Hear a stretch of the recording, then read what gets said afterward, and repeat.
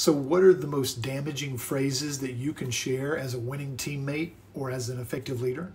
Well, I share in my What Winning Teammates Do Differently keynote that the 5 most dangerous words a teammate can share, that's just how I am.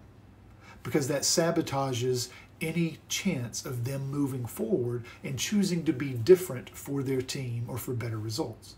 But as an effective leader, there is a phrase that is 4 words long that you need to be careful never to say. I'll do it myself. Because when you choose to do something yourself instead of giving others the opportunity to develop using delegation as a tool, then you end up sacrificing their growth.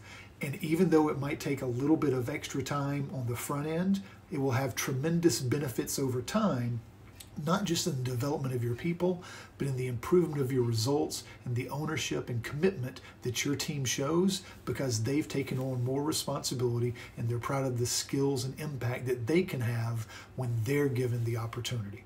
I'm Sean Glaze. That's what effective leaders do.